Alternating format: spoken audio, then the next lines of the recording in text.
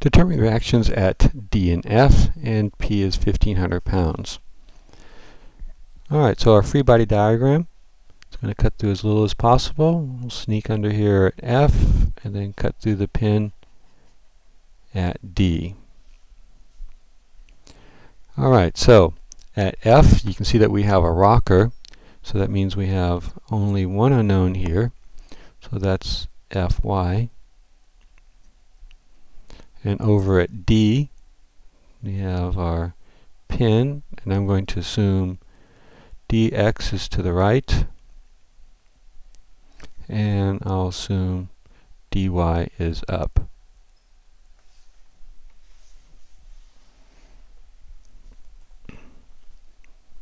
Okay, well, the next thing that I think I would probably do is go ahead and take the force at A and break it up into its two components. Okay, of course one is cosine and one is sine, and P is 1,500 pounds. So this works out to be 750 here, and this one's 1,300.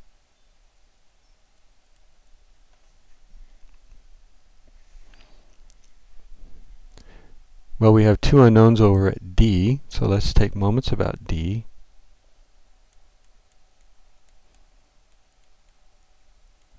That will get rid of dx and dy, and should give us Fy.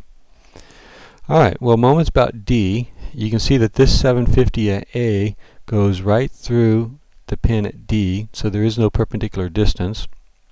But the 1,300 does have a perpendicular distance, and is 4 plus 4 plus 4. Alright, so we have 1,300 times the 12 feet,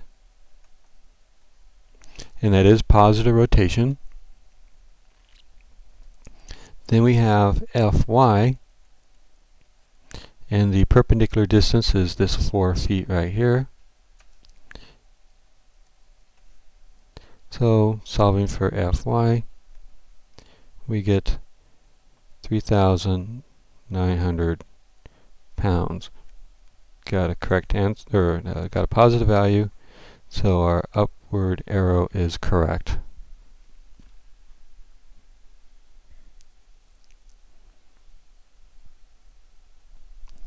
Alright, and now summation of the forces in the x equals 0. So we have 750, negative 750, right, it's to the left, plus dx.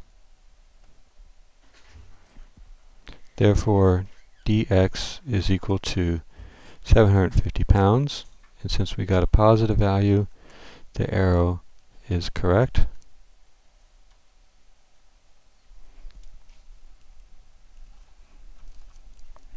And then the last thing is summation of forces in the y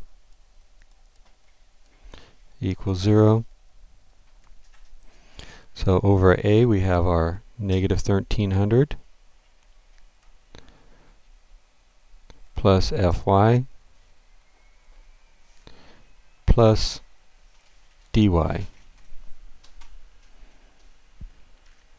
And we already know Fy is 3,900.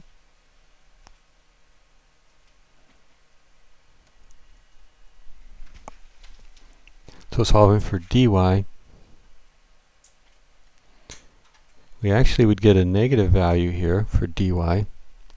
So that means the arrow is not up, but it should be down. 2,600 pounds down.